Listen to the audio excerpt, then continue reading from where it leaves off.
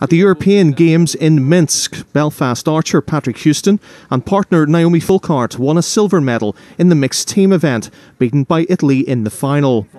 Yes, there's always this difficult scenario to be in where you have to try and turn the "I've lost a medal" match, which as you say is not particularly pleasant, to "I've won a medal at a major event." And myself and Naomi are really happy to do this, to come to the European Games and come away with a medal just after our girls won gold yesterday. It's just awesome.